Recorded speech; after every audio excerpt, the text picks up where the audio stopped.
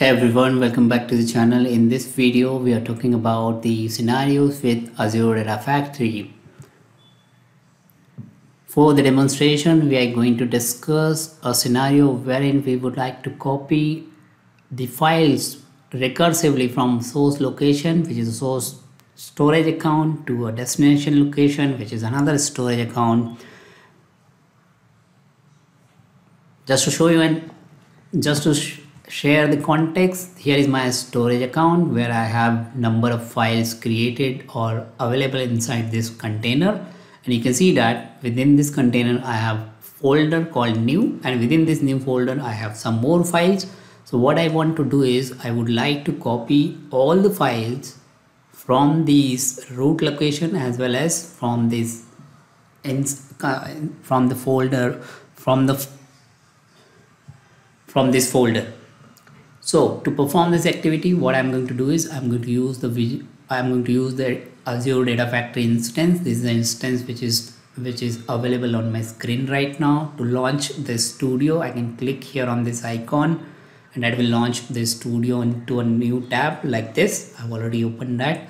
Now what I want to do is I would like to perform the copy activity, which is a recursive copy activity, and for that I'm going to create a new pipeline. So let's click on this author tab. That will show the list of resources already configured with your Data Factory instance. So as of now there are no pipelines, so I'll be creating new pipeline by clicking on this option, add new pipeline. That will launch the canvas and the activities board on the screen.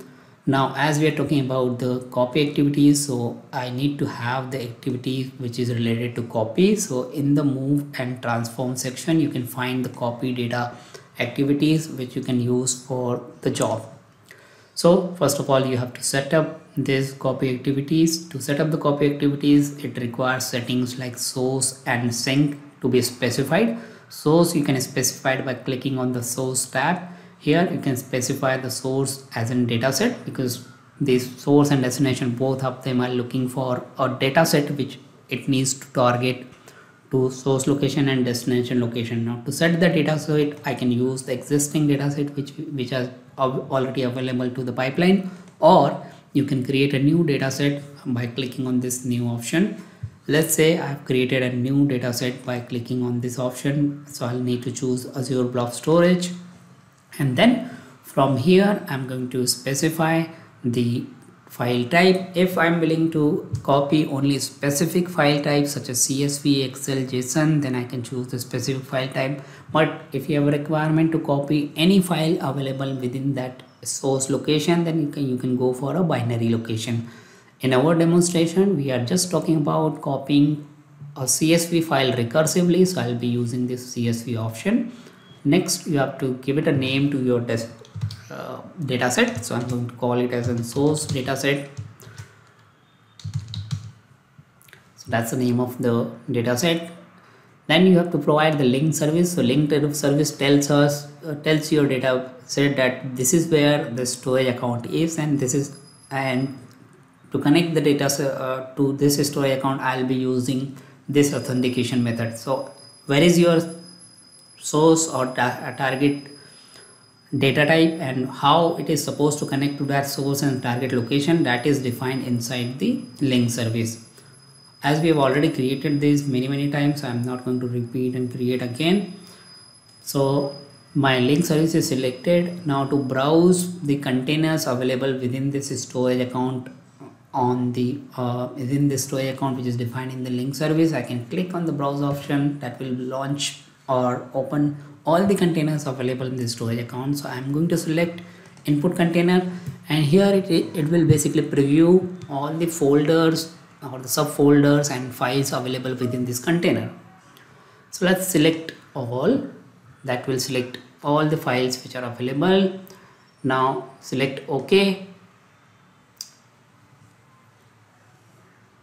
So our source file is ready, source configuration is ready. So next we have to specify the sync or the destination. Let's select sync as in the existing selection which is already been created. No, we have to create another story account sync type. So let me just create a sync type as in CSV. Select this link services and destination, and then I'll be using this output folder. Select OK, click OK. So my sync is also completed. Here in this case, now we have sync and destination, or sync and source, both of them are created. Let's validate the pipeline. As expected, the pipeline says that you cannot use this file path as a dataset in case if you are expected to copy or work on multiple files, right? In case if you would like to work on multiple files, what you need to do is you need to use either prefix option or this wildcard option. So I'm going to use wildcard option for an example, CSV, right? You can see that by default it has an option to select recursively, right? It should select all the files recursively. So let's see that if it has going to be selected the files recursively. Sync option, I have not selected anything. Even the file extension is set to txt, which is a default type. That is it. Let me just validate again. This time the validation is completed. What I'm going to do is I'm going to debug this pipeline and see the behavior, how it runs, whether it is going to copy all my files which is of type CSV and the files which are there inside the directory new, which is also a type CSV. So let's do that. Let's run the pipeline instance as in debug mode. So in the output section you can see the instance or the run ID of your pipeline which you have just now triggered.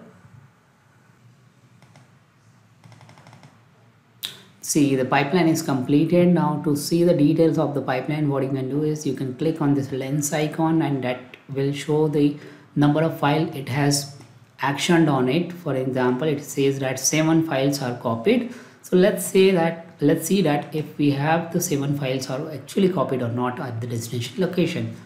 So let's verify that.